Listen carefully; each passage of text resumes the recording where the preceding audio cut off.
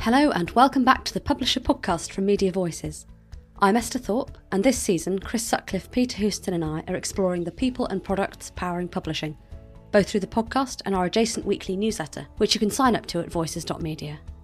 We're really pleased to have BlueConic as sponsors of this season of the Publisher Podcast and newsletter.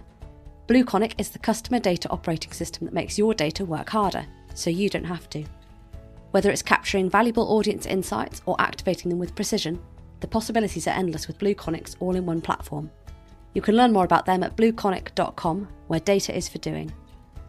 This week we're hearing from Brandon Grosvenor, Chief Revenue Officer at Torstar Corporation. Now, over the summer, the Toronto Star became one of the first big publishers in North America to announce they were rolling out micropayments. This is one of my favourite media revenue topics because it's something audiences frequently request, but for a myriad of often quite good reasons, few publishers have experimented with them. Brandon discusses why they decided to try micropayments out alongside their subscription offering, the thinking behind their pricing and day pass strategy, and why he doesn't think micropayments will be a significant revenue stream, but they still have an important part to play in a publisher's acquisition strategy. So I started by asking Brandon what the revenue mix of the Toronto Star looked like before launching micropayments in July.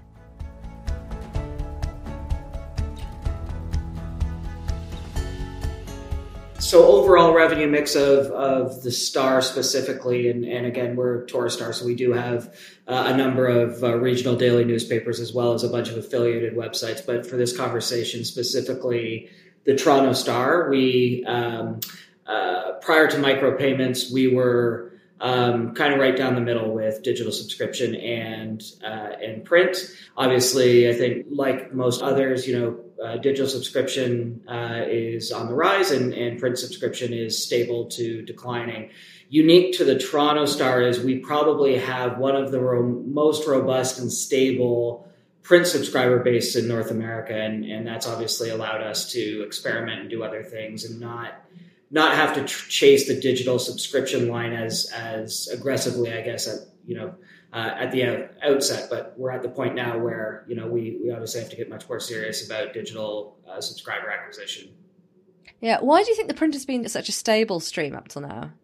Well, unique to the Toronto Star, it is Canada's biggest daily, I think. We also, it's no surprise that print subscribers tend to trend a little bit older. They've formed a habit. It's a news habit. We also have a lot of subscribers that have been subscribers, for over 20, 25 years. And that's a habit that's hard to break. And we're extremely thankful for that. So micropayments is something that has been talked about a lot over the last decade. Consumers always say, why do I have to pay for a subscription? I want to be able to access a pay per article. But very few publishers have actually tried it. So what made you consider it as a viable option? Viable may be a stretch, Esther, and the only reason I say that is you don't know until you know, and we're in a very heavy period of investigation and really trying to experiment with options. The one thing that's compelling with micro subscription or paper article is one, I think it lends itself to our acquisition strategy in the form of, and I know we'll talk a little bit probably about pricing options and pricing strategy, but for us, it's an entry point. It's an organic acquisition channel versus, pumping all your money into search and trying to acquire customers off the backs of search engine. But the other thing too is there is a subset, and there's a lot of evidence. It's largely UK based, but a lot of evidence that, there's a certain subset of readers that are interested in specific content, but will never become a core subscriber. And we want to see that. We would obviously rather have a valuable, stable subscriber, but if there's an opportunity, open up our advertising ecosystem a little bit more through paper article while getting paid for our content, that's a compelling reason for us to experiment. Yeah, and I suppose particularly as a local publisher, you're going to have audiences come in for stories that are maybe wider than just the local area you cover that maybe you wouldn't otherwise be able to monetize, right? Yeah, geography is a big thing, and it's specifically interesting for the Star. I mean, the Star being, the largest newspaper in Canada, but obviously a lot of people reading content outside of that we don't monetize through traditional advertising channels or traditional subscription. So in order to appease those that want to, I would say, consume our content on an infrequent basis, it does give us an opportunity to monetize and probably be much more aggressive on the pricing side because, again, we know you're not going to be a long-term subscriber. The advertising that's localized is of no value to you. So how do we make sure we're being, smart and monetizing that content? Yeah. I am really interested in that pricing model you've come up with because I think you've decided on like per article payments or also day passes. So what made you settle on those? Again, I would say settling is somewhat premature, just in the fact that this is very early days for us. We approach everything with a certain level of skepticism, but also open-mindedness, just to see if there's a spot in the ecosystem. We've the two models that we've come up with are probably our first offering, and I'll talk a little bit about how we're putting those into kind of the marketing funnel around subscription as we move forward. But the day pass is actually interesting because there is a commercial opportunity for us there whereby certain advertisers or certain organizations will sponsor day passes on behalf of a bunch of their users. So that's something that's interesting.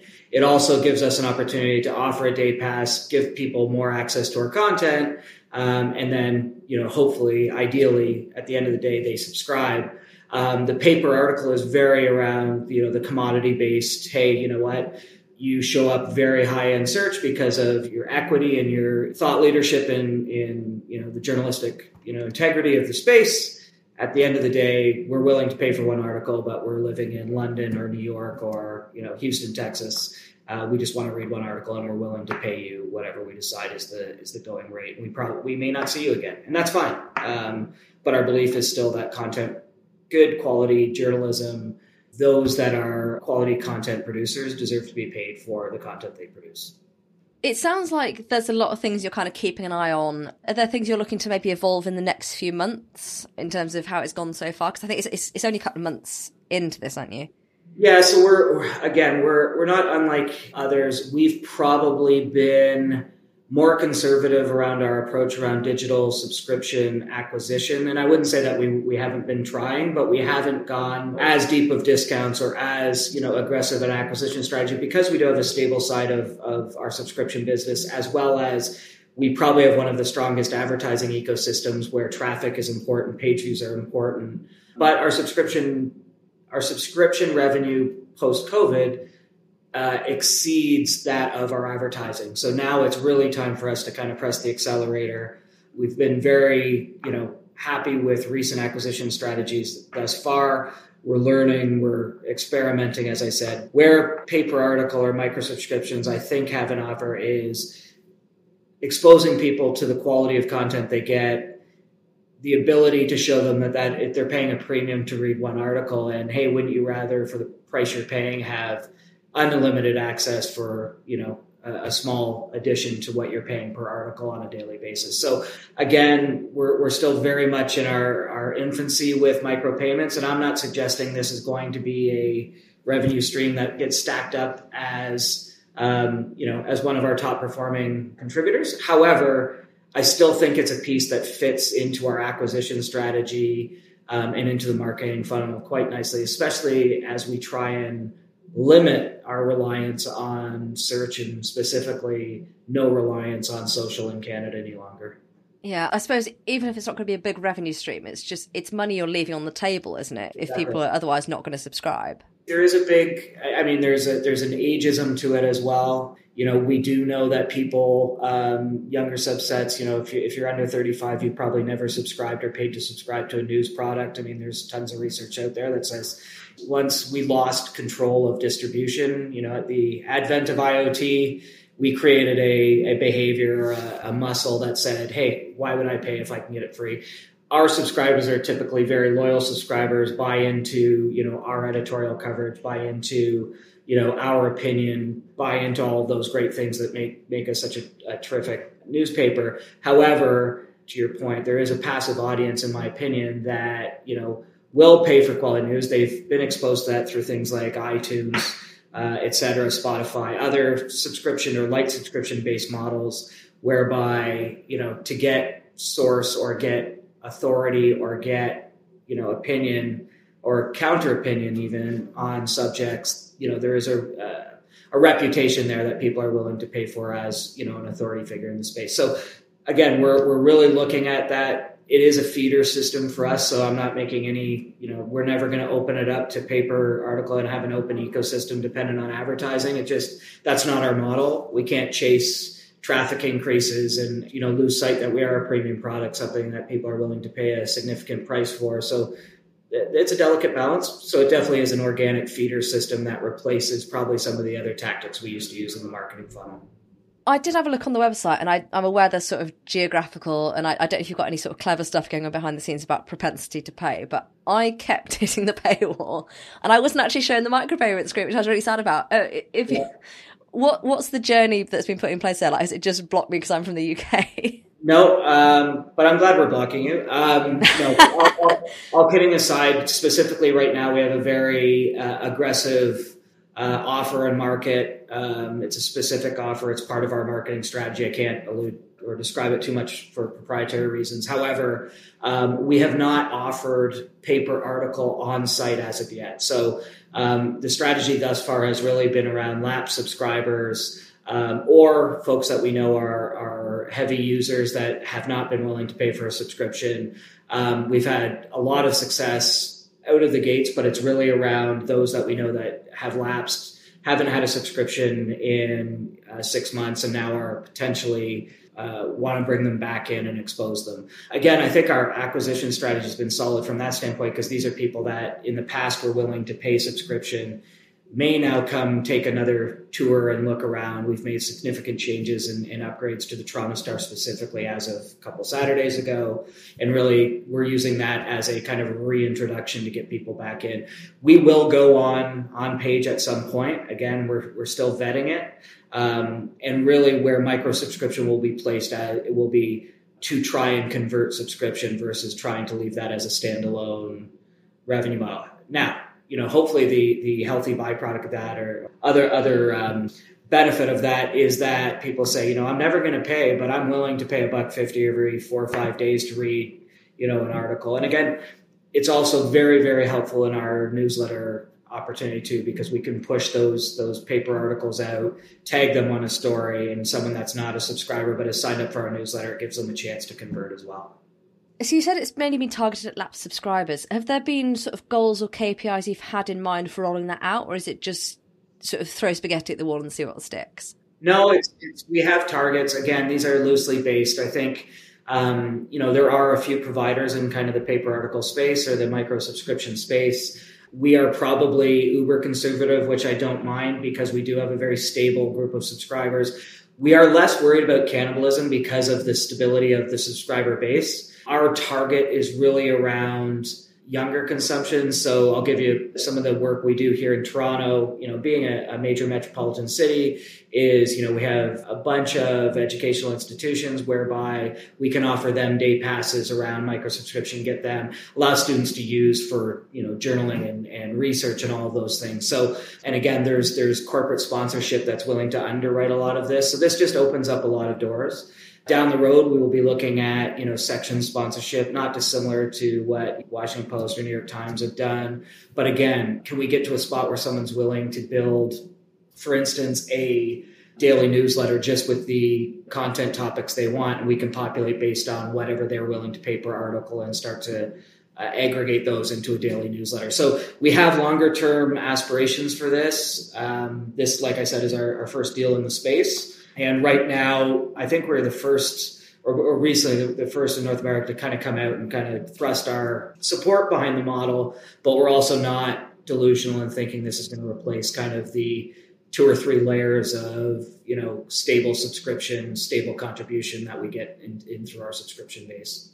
One of the big hurdles when people talk about payments of any sort, whether that's micropayments or subscriptions, is the actually getting your card out and putting your details in. That can take a couple of minutes, or if you keep forgetting your number, that you have to go up and down the stairs to get your card.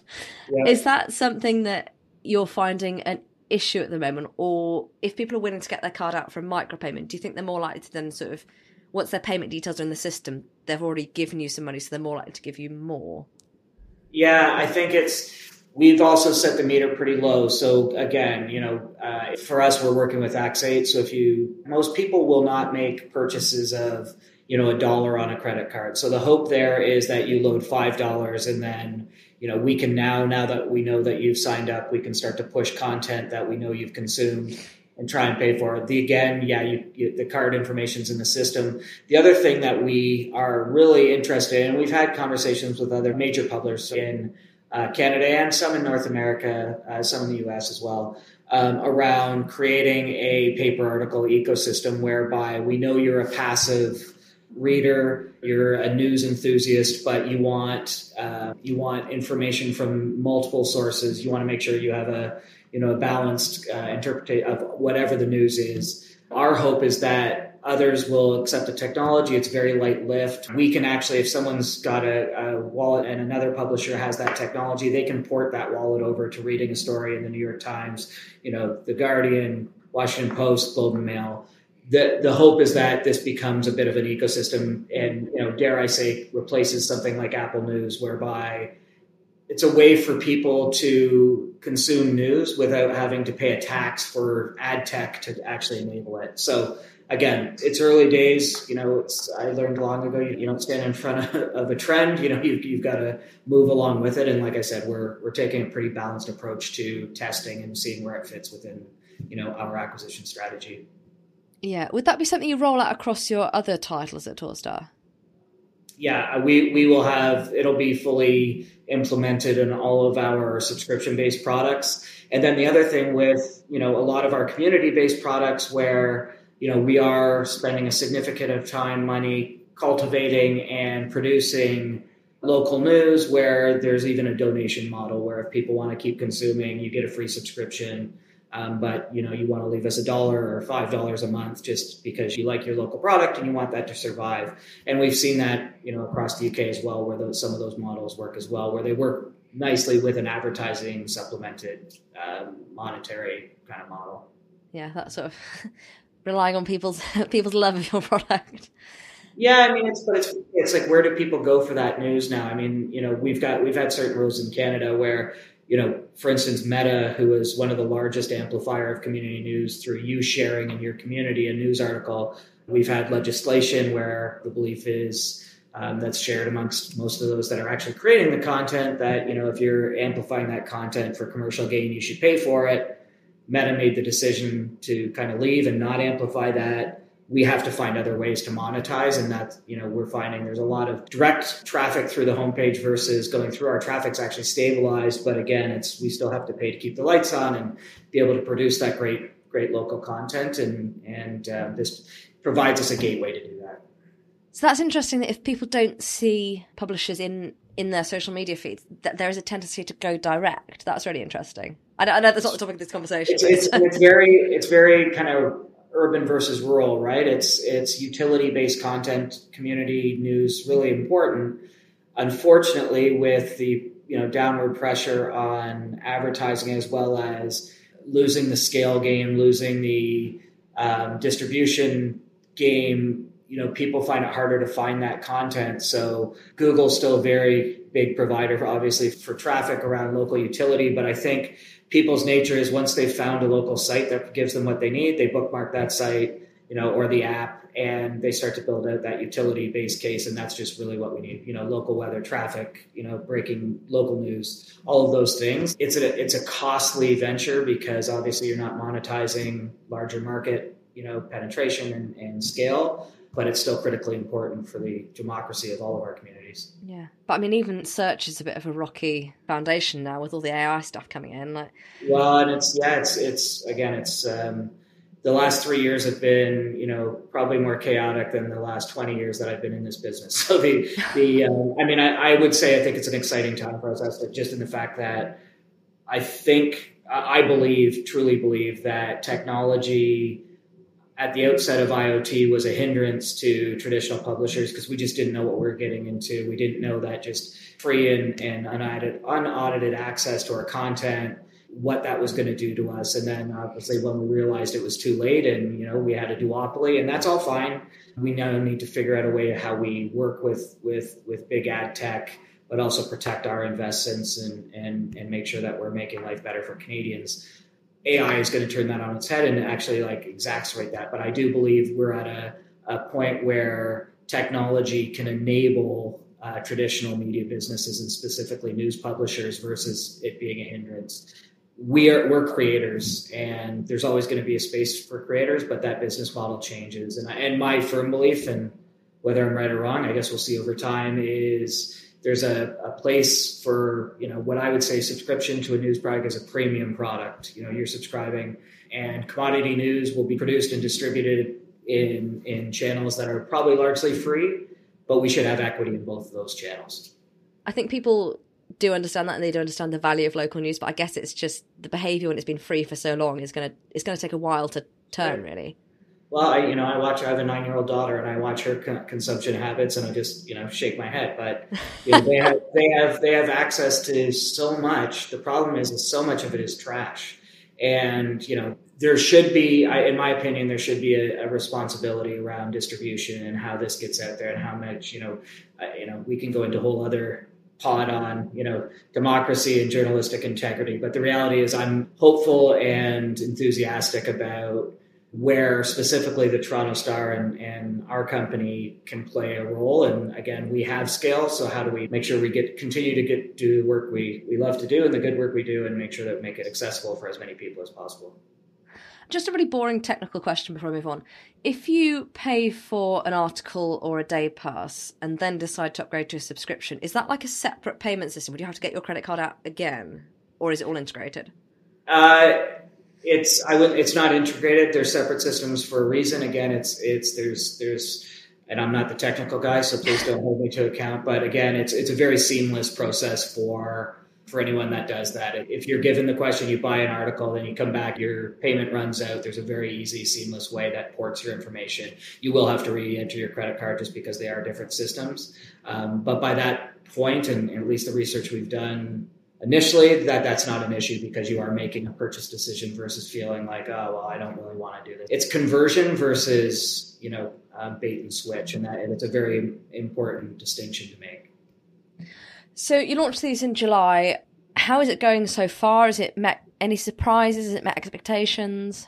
Our uptick on, again, we're only really testing at this point lap subscribers off our network. So we're not offering you, like I said, we're experimenting in two ways. One is a underwriting of potential sponsorship. We have a lot of interest in the channel. A lot of people are, again, wanting to support our educational institutions, medical institutions, charities, those type of things. And so that's been what I would say a push sale opportunity where we bring the opportunity forward. But moreover, we're extremely surprised by the conversion of lap subscribers that have come in to buy different articles. We are benefiting, Esther, from a pretty heavy news time. We've done a lot of research, and a lot of people made significant advances during COVID around hardcore acquisition strategy and digital, around moving people over. Probably they were in more dire situation around print consumption. They were utilizing much more, I would say, effective marketing strategies, but it was low price point and then get in and convert to major success. It's very hard to do when you've got a slow news time or people are fatigued. We found coming right out of COVID a lot of news fatigue, and we saw it in traffic amongst our comps and news publishers across the world. But we are in a pretty good news cycle right now. Locally, we're in a political kind of situation, around our leadership. You've got the U.S. elections. Unfortunately, you've got a ton of unrest in the Middle East. You've got tropical storms that are by. So again, it's really for us, it's around taking advantage of, the iron being hot, but also offering opportunities for people that want to engage with our product at different levels. The challenge for us is really balancing the advertising and subscription ecosystem, because we're in a time of great demand on the advertising side as well. So it's, it really is an optimization and a balancing act. Okay. Just as a final question, micropayments, I've already mentioned at the start, it's something you're one of the few doing. Why do you think that is? Is it a timing thing that there was a huge subscription bump and people maybe haven't got round to trying other things yet? Or is it a tech issue? No, I would say we're probably one of the more bullish publishers in the space now. When we got into this, we knew there was a couple others talking. We are the first in Canada. Others have experimented with it, but the technology was far lacking. You were on one platform, heavy tech, terrible page load rates. It got to a point where we have a lot of very smart digital natives in our business now. The product is much better. The data sets that we can see are much better.